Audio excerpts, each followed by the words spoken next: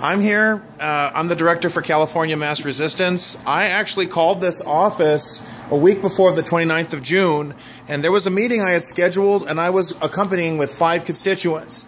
Okay, so right away, I'd like an answer. We were there. There were a lot of Long Beach constituents. Who was here on the 29th of June? Okay, we had a whole crowd here, and they were blown off. There was a sign that said, "Out in the field." Tried to contact you to reschedule the meeting for the following week, and you never called back. Okay, you were trying to, oh, that's what, I didn't get a message from you. There was nothing on the phone that said a message, so sorry, I'm not buying that. But at any rate, we're here now. So, I'm going to just start this off. Okay, 1146, I cannot believe that this senator would even propose such a perverse, destructive bill. Okay, this is legislation that's effectively going to shut down every Christian college in the state of California.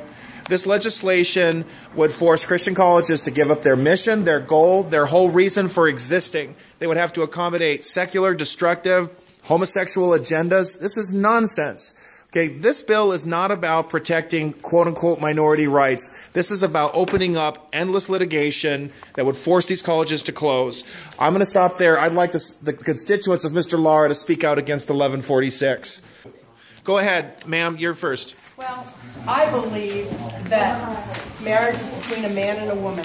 Amen. So the Thank you. minute that we speak about that being God's law, we're going to be considered haters. We have a lot of people that go to Christian universities because they want to be immersed in God's Word. And the minute someone says it's against the law, they can come out and say, "You're a hater, we're going to sue." And that's my freedom of speech. That's what I believe. And that is what they want to teach in this college. And we want to be able to immerse our people in this and a lot of other things. And they're having children and they're in school housing. They, not that they hate gays, but they don't want to expose their children to that. That's what they choose. That's very important.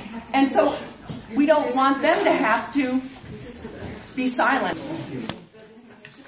I just want to say that I am a believer of God. I am a teacher of His Word. Okay. And this country right here was dedicated to God. I have posters in that bag with SB 1146. That's why it says on the money, "In God we trust." So way down in the generations that we won't forget. Long time ago.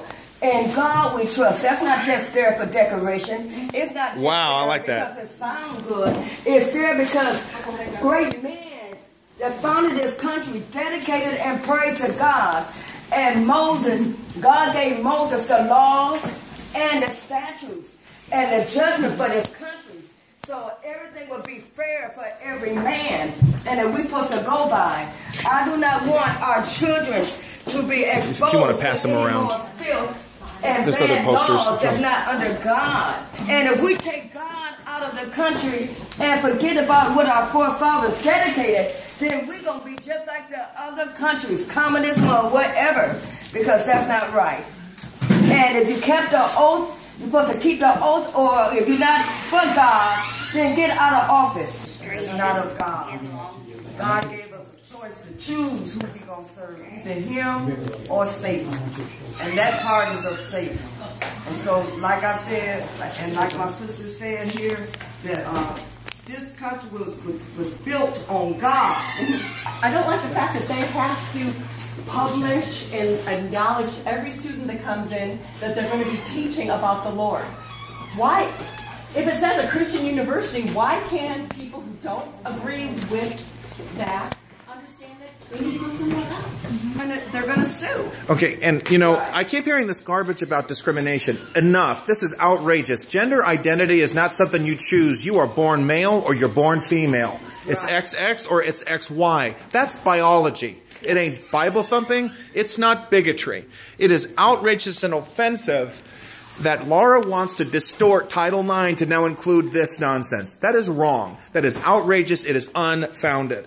I have looked at the bill, repeatedly amended, and the fact is, the more that he amends it, the more distorted and destructive it becomes. Now it's like, okay, if you're going to be a pastor or a preacher, then you can have the exemption. But if you want to study any other subject, then they have to be forced to accommodate this homosexual agenda. It's outrageous, it's perverse, and it's wrong. Transgenderism, it's a disorder. It is not a civil right.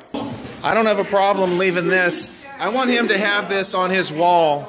Because, and here's something else that needs to be on record here. We are very aware Mr. Lara has a challenger named Mimi Robeson. She agrees with us 100% against 1139, 1146. She's running against her, Mimi Robeson. I know you know about her. Oh, no, she's not a write-in. She's going to be on that ballot. Okay. Oh, yeah. Okay.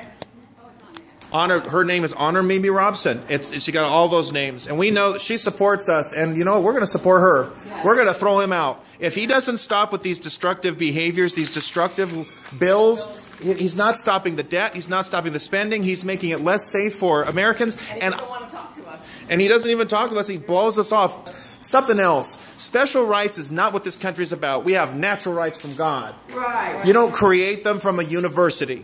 So we have Sonia that's done a really fantastic job of capturing a lot of what you said. Maybe not every single thing, but I mean, we'll make sure we relay the message.